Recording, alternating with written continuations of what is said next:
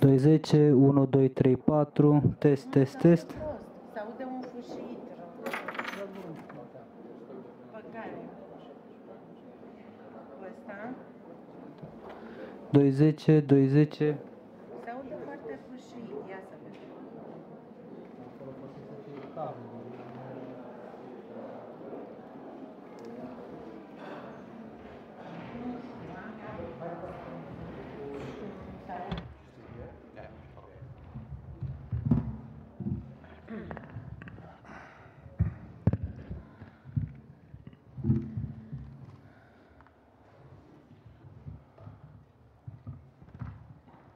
Good afternoon, ladies and gentlemen. Welcome to the press conference following the informal meeting of the Minister of Culture from the EU member states.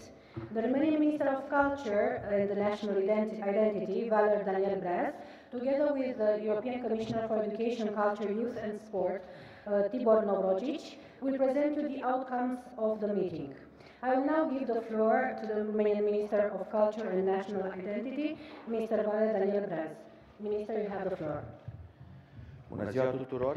Good afternoon to all of you. Mulțumesc Thank you very much.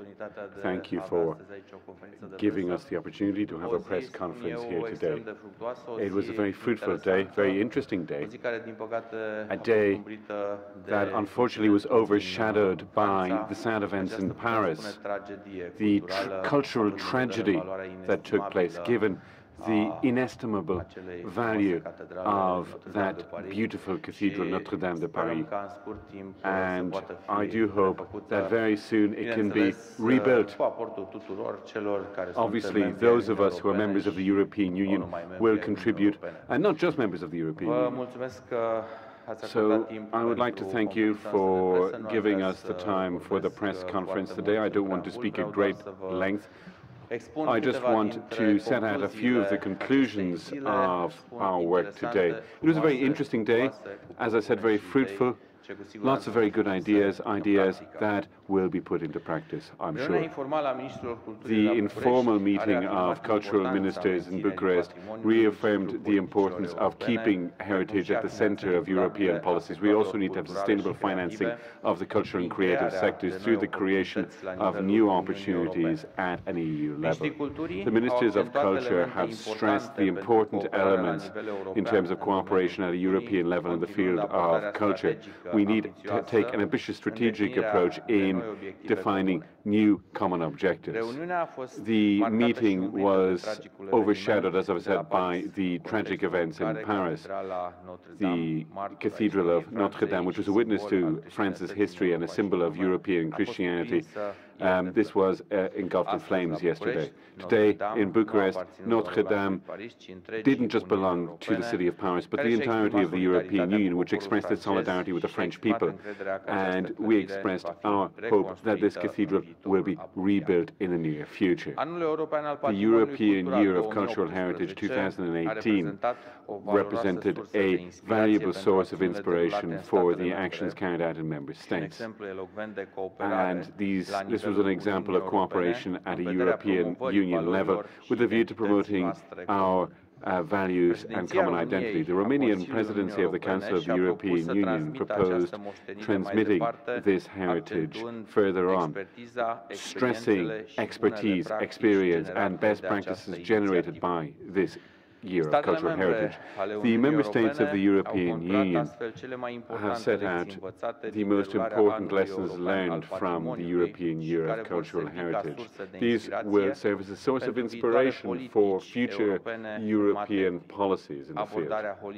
We need to have a holistic approach to heritage. Digitization is very important to allow greater access to cultural phenomena. We need to have quality in the restoration of monuments, and we need to get young people and a variety of social categories involved in order to ensure that heritage remains a shared source of pride for all European citizens. All of the ministers of culture felt that beyond its spiritual, intrinsic value, the cultural heritage plays an important role in sustainable and inclusive development in the European Union, given that we need need to take advantage of the momentum of the European Year of Cultural Heritage. When it comes to financing the cultural and creative sectors, innovation was considered to be important in sketching out the future. Ministers felt that we need to have adequate funding to ensure the development of the cultural and creative sectors. Most member states recognize the importance of developing support structures such as clusters, transsectoral networks, creative hubs, etc. We need to stress the role of innovation when it comes to the crossroads between the economy and art. Promoting the European cinematographic industry is very important, and the Media and Audiovisual Services Directive was very important here, and we need to ensure effective transposition of this, given that this directive has created new opportunities for the promotion of European culture and cultural diversity in Europe. Along the same lines, most member states of the European Union felt that the effective and rapid transposition of the directive on intellectual property is vital in order to allow broader access to cultural content in the online space and in order to ensure fair remuneration of right holders. From this point of view, the Romanian presidency was congratulated on wrapping up this file, and it's considered to be a major success which will allow the cultural and creative sectors in the European Union to flourish and to promote cultural diversity. These were, rather briefly, the conclusions of today's conference. I would like to thank Mr. Tibor Navracsics. He came here today to Bucharest for this conference. It's a very important conference, as I said. Thank you very much. Thank you very much, Minister. I will now give the floor to Commissioner Navracsics. Please, Commissioner. Good afternoon, ladies and gentlemen. First, let me thank Minister Breaz and the Romanian presidency for organizing this very important event, which could take stock of the state of the culture and creative industries on the one hand, and the legacy of the European Year of Cultural Heritage on the other. As the Minister already said, unfortunately, it had a sad actuality. The devastating fire of the Notre Dame made this council meeting very timely and very urgent. While we were discussing the importance of Europe's cultural heritage, both tangible and intangible, we were reminded by this devastating fire how vulnerable this cultural heritage is. The European Commission services is still mapping up and investigating the opportunities how we can help the French authorities in the restoration of this disaster. So far, we are collecting all those policy initiatives which are in my portfolio. For instance, we can help via the European Solidarity Corps, sending volunteers to Paris, to the site of the emergency situation. Also, we can fund some exchanges of experts and experiences by Creative Europe, and we are still collecting and looking for other policy instruments to be at the disposal of the French authorities and to help them who are in need. But back to the otherwise very interesting agenda of this informal council. The first point was the financing and innovation of the culture and creative sectors and industries. Let me remind you that Europe's culture and creative industry is a world-class branch of the industry, and we want to stay that way. That's why our new work plan for culture 2019-2022 commits to helping to foster an ecosystem supporting artists, culture and creative professionals and European content, and we are working with the member states towards this goal. We are already doing a lot. Take, for example, the guarantee facility for SMEs under the Creative Europe program, which is improving access to finance for these sectors. 12 agreements have already been signed with banks in 9 countries, benefiting 800 enterprises, and more is to follow. Under the next long-term budget after 2020, we intend to do more. We have proposed a budget of 1.85 billion euros for the successor to Creative Europe. This would enable us to keep supporting the development of all cultural and creative industries. We have also proposed to continue the work of Horizon 2020 in this area under the new Horizon Europe program, and we want to support creators via the InvestEU fund through microfinancing, for example. We also had the opportunity today to discuss the legacy of the European Year of Cultural Heritage and the connections between the past and the future. The European Year enabled us to reach out to large numbers of citizens across our continent, including many young people and those who do not normally engage with cultural heritage. I thank the ministers today for their involvement and invited them to help me ensure that the European Year has an impact in the long term. At EU level, this will mean following through with the 65 actions we have committed to for 2019 and 2020 across many policy areas. This is an ambitious roadmap. We hope to see this ambition mirrored in the financial support for cultural heritage in the European Union's next long-term budget so that we can make the most of it in building a resilient and cohesive Europe. Thank you very much. Thank you very much, Commissioner. We will take a few questions, and I would kindly ask you to state your name and the media institution that you are representing. So, the floor is open for questions. We have any question? Yes, please. Bună ziua, Mihaela Helmis de la Radio România Actualități. From Radio România Actualități. Din cele 64 de Of the acțiuni 60 care privesc actions susținerea that pentru patrimoniul support heritage, cultural heritage, how many implică și România? involve Romania? The question is for? Domnul ministru. The question is for the minister, please. Da, mulțumesc pentru întrebare. Thank you very much for the question. Obviously, given that we're a member of the European Union and all of these agreements were signed for all of the countries of the European Union, we're involved in all of the projects. Thank you. Yes, another one here in the front.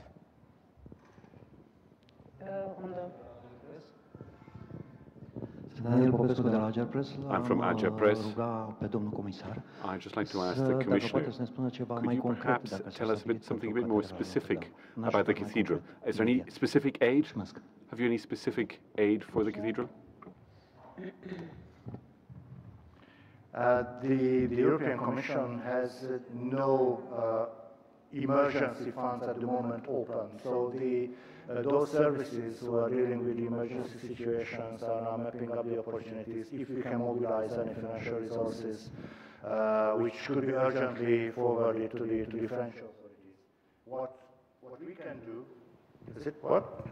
Yes, yes. What we can do is to give support and long-term funding for the restoration procedure. For instance, we can send experts, or we can fund the travel expenses of the experts sent by other EU member states, or we can send volunteers, or we can give via JRC, the Joint Research Center is the in-house scientific service of the European Commission. They make 3D mapping and drone mapping. They can do it with Notre Dame, and we can help the preparations for the restoration and the rebuilding procedure. Thank you very much. Do we have some other question? Yes, please, behind.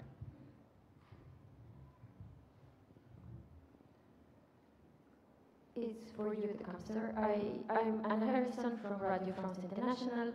I didn't understand exactly you can send volunteers to Paris through what policy? Solidarity? I just didn't understand how it's called, the instrument.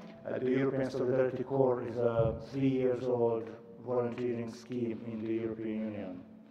Okay. There are more than 100,000 applicants at the moment, and we've implemented more than 10,000 deployment. I mean, young volunteers went to emergency sites or emergency situations and helped the local dwellers to heal the situation there. And I have another question for both of the officials. I was doing this story the other day about European founding, and I talked to a few counselors, a few experts, and I asked them about culture, and they started laughing at me. I felt very bad. And they said there is very little money, European money for culture, and I would like more on that. Thank you. Well, you have to convince the finance ministers and the prime minister, and we'll get more money for culture at European level. There's no such as European money. I mean, all the European monies are the contributions of the member states. So, unfortunately, I cannot have venture capitals at the moment at European level. So. Would you like to add something, Minister? Da, foarte puțin la această Yes, întrebare. I'd just like to reply to this question. Now, whenever we discuss money, well, it's never enough, anywhere. And when you're discussing culture, well, people are saying, why is so little being allocated? So, just as Mr. Navracsics said, it's money coming from the EU, money coming from all of the EU states. And when they are allocated, when the money is allocated, well, the problem is usually at the level of the Ministry of Finance. N-am înțeles, mai repetați o dată? Could you please repeat that? Depinde de banii și de fondurile de care ați întrebat It depends on the funds you're asking about. Now, if you're talking about money allocated for culture at a European level, on, let's say, a young generation project, well, certain money has been allocated to that. And this money can be accessed by each state based on the projects they've submitted at a European level. If we're talking about within a country, well, obviously, it's a different situation. Different but similar. Can I just because mostly the cultural activities are funded by Creative Europe. Creative Europe's budget will be 1.85 billion euros in the next multi-annual financial framework. But you can also have some funding from regional funds, for instance, or the European social funds. It's up to the profile of the project. So, and we would like to offer more synergies in the EU funds. So local actors or local creators can apply for more EU funds coming from different policy areas. The last question, I saw a hand, yes, behind, please. From Antena 1, I have a question for the Minister on the copyright directive. I know there are companies like Wikipedia or Google who were complaining about this directive.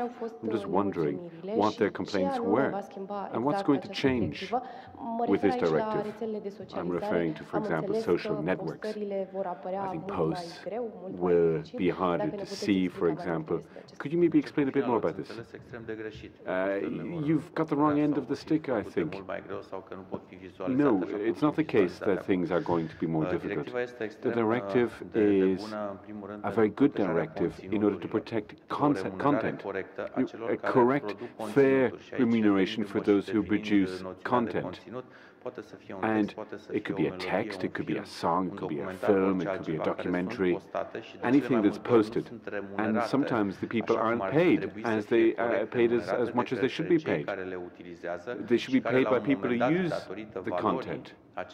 And sometimes, due to the value of this content, these people get money off the back of the people who've actually made it. So this directive basically clarifies all of this. So once again, just so everyone can actually understand this, people have been criticizing us without actually understanding the directive. It's very easy to criticize.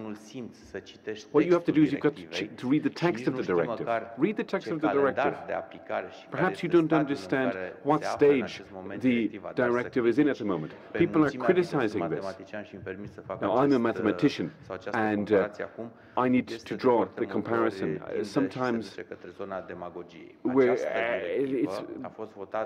extremely problematic. The directive was voted on yesterday. In about a month, the documents will be signed, and this directive is going to be transposed by each EU member state into its own legislation. This is a process that will take maximum 2 years. So once again, it's a welcome directive. It's a directive that is very much appreciated by the majority of member states, a significant majority of the EU member states. It's a directive that is designed to protect those who produce content, and it is to help those. It's not a question of Facebook posts, whether you see them quicker or not. No, we're not talking about social networks. So I just urge all those of you who haven't understood the directive, the text is there. Read it, understand it. And if you don't understand it, we can help you explain it, and we can clarify what's in the directive. Thank you very much for the question. Thank you also. Minister, Commissioner, ladies and gentlemen, thank you very much for attending the press conference. It's ending here. Thank you all. Goodbye.